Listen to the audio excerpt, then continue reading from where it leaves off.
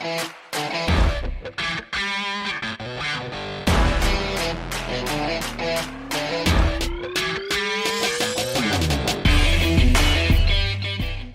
we have 11 orders going out for a total of $380. So let's jump in and see what's sold. First thing that's sold is this Funko Pop, Peggy Olson. As you can see, I'm into this for $4, Walmart clearance. I did contact the buyer because I noticed that this one does have a tear and this is my last one. So I offered them 10% off or I could cancel the order. Still waiting to see what happens on that. Next order we have going out is this Leap Pad 2 Glow. Does have the power cable and it came with 2 cartridges. Got this at my local thrift store. I'm into it for $5. This is obviously an older listing because it has free shipping. This sold for $36.51.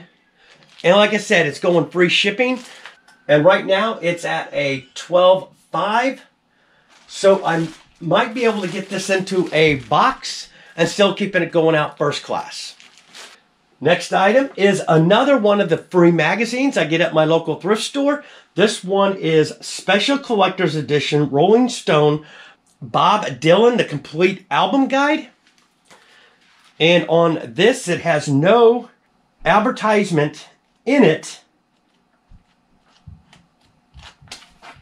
at all. So this qualifies for media mail. This sold for $7.61 and the buyer is paying $3.65 in shipping. Got a message from the buyer for this Funko Pop and they said they wanted a refund. So I need to text them back. Did they want the 10% refunded or did they want me to cancel it completely? So I'll text them back. Okay, so I just sent them a message asking if they wanted the 10% or cancel because their message wasn't very clear. Next item is another one of the items from that Sunbeam mixer that I pieced all apart. This happens to be the bowl. And as you see, it does have Sunbeam on the bottom of it. This is the glass bake mixing bowl for the Sunbeam. So that mixer I paid $3 for everything. This sold for $20.36 and the buyer is paying $13.19 in shipping. Next thing going out is this Ford Motorcraft hat. It is new without tags, so that's how I listed it. Picked this up at my local thrift store for $1. This sold for $16.96 and the buyer is paying $5.70 in shipping. Next item going out is this, not even sure if I can pronounce this, Asimov's science fiction book. Picked this and another one up at my local thrift store for free, so I listed them separately. This sold for $8.46 and the buyer is paying $3.65 in shipping. Okay, just heard from the buyer. They did want to go ahead and cancel this order, so this will not ship. So this is a good example of when you find an issue with an order, don't try to ship it out like that. Communicate with the buyer, give them an option like I did. I gave them an option of 10% off or they can cancel the order. They elected to cancel the order, so we don't get a ding on our account, item not fulfilled. I had to stop the camera for a second. My grandkids were upstairs playing ball and it was getting very loud upstairs. Okay, next order going out. I had made a mistake on this. I sold 2 of these. The reason I brought all 3 of them is because these 2 cars I had mixed up in the boxes. And the buyer did let me know he wouldn't purchase this one. And this says it's the Vista Dome car. And this one says it's the observation car. This is the observation car. And this is the Vista Dome. So what I need to do is I need to take these out of the box.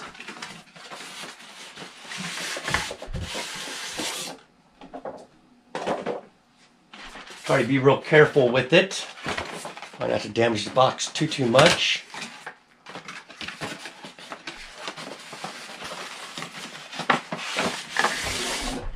So, I have to swap these boxes.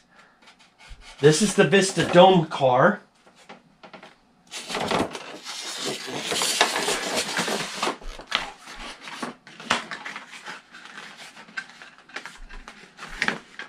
Get this back in here. And this is the observation car. So we'll get this back in. So what I had to do is I did have a watcher on this indicating that was the incorrect one. The buyer came in and bought this, but said they wanted this one right here, what the description said. So I took a photo of this one. They said yes. So I'm going to go ahead and ship this with the correct box, different photo, but I did send the buyer a photo and they agreed and said, yes, this is the one that they wanted. Let me know, would you have had the buyer cancel the order, fix the listing, and then have them come back in and buy again? They came in and bought the observation car and they bought the baggage car. So I said I would go ahead and do that and not upset the buyer or have them go through any hassles of having to cancel and have them reorder. Picked up all three of these cars for $25 at my local thrift store. So cost of goods is about $8.33 per car. These two sold for $96.82 and the buyer is paying $16.44 in shipping. What I also did is I did reach out to the buyer, said I would go ahead and gladly do that. I also offered him this one at a reduced rate. That way I could maybe move it out. They said they already had this one. So what I'm going to have to do with this is I ended the listing on the one.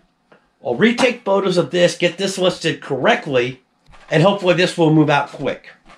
Next thing we have going out is another free magazine, the Bob Dylan. Again, this sold for $7.61 and the buyer is paying $3.65 in shipping. Picked up 4 of these Star Wars The Mandalorian Easter egg decorating kit. Made each of these for 20 cents, so I lotted all 4 of them together because one wasn't worth all that much, so I decided to lot them together. These sold for $14.41 and the buyer is paying $5.65 in shipping. We have another free magazine going out.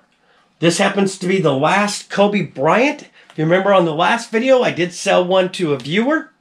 This sold for $6.76 and the buyer is paying $3.65 in shipping.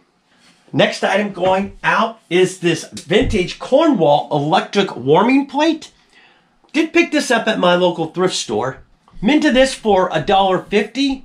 This sold for $16.96 and the buyer is paying $12.77 in shipping. Last item we have going out is this Google Fiber hub. It is brand new in the box. Got this from a friend of mine, so cost of goods into this is nothing. This sold for $29.71 and the buyer is paying $10.65 in shipping. Now, if this feels light enough, it might go out at a first class. Yes. So, not sure why I had the shipping so high. All I'm going to do with this, since it's already in the box, I'm just going to put this into a poly bag and ship it out that way.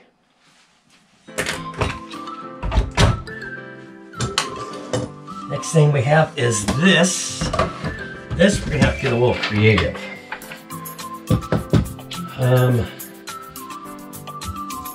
Everything in this is going to be 18, so that's not going to be an option. Unless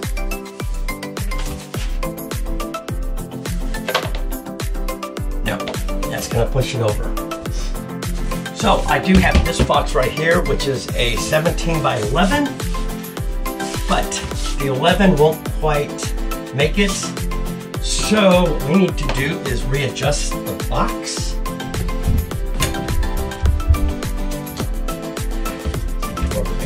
this.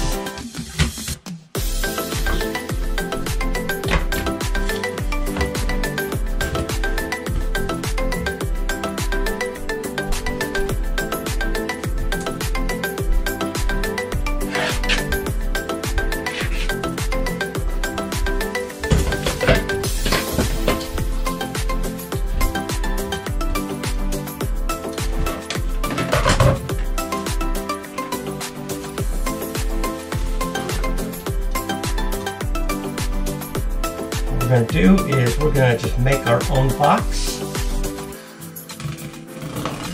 by resizing this.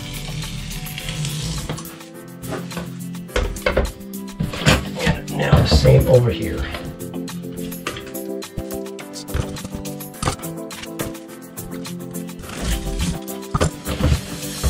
Okay, now we need to fold this like that. This one, okay.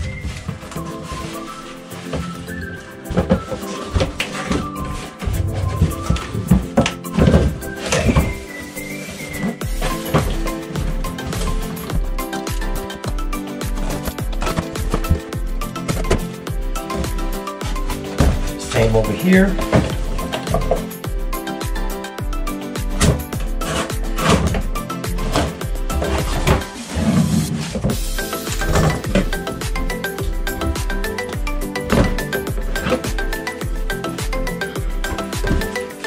Cut that side. We're going to go ahead and pull these in.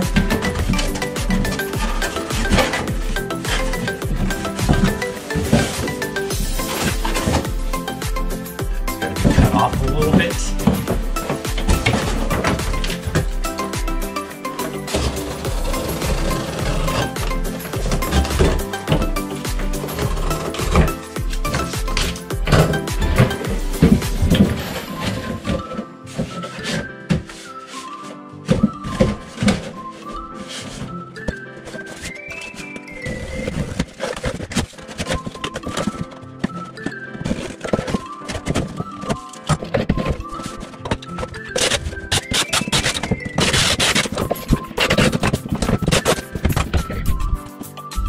This for size, and we're good to go. So we need to trim these down.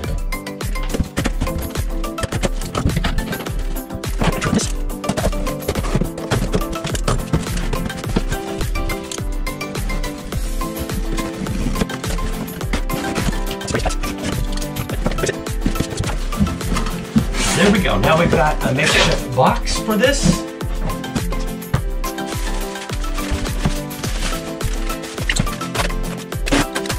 Okay, I'm going to get some smaller bubbles wrapped this way. By the way, we need bubble wrap, American Bubble Boy. Be delivered in 2 days or less. Can't beat that.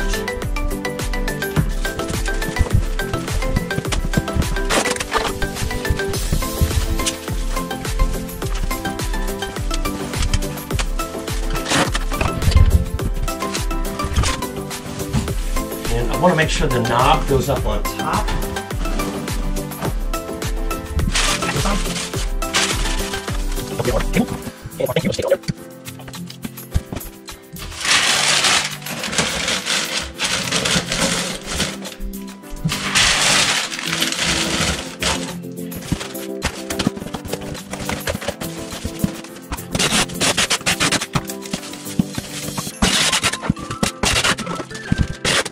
And I always like to cover up these. Now hopefully I've got this right. So we're at 5'11", I had 5'10", so we're still under. It's a little longer. I had 21, we're at say 24. That might cost us 13, 24, 13, 5. Yes, that ended up costing us. But I can still get this to go out UPS ground at $13.59. Buyer paid $12.77, so it cost me a little less than $1. to ship this out. So let's put this on here.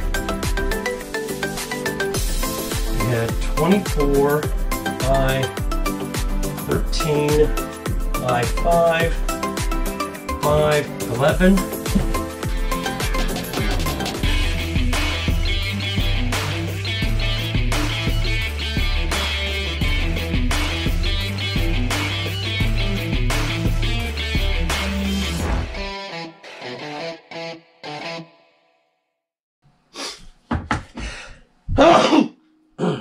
Excuse me.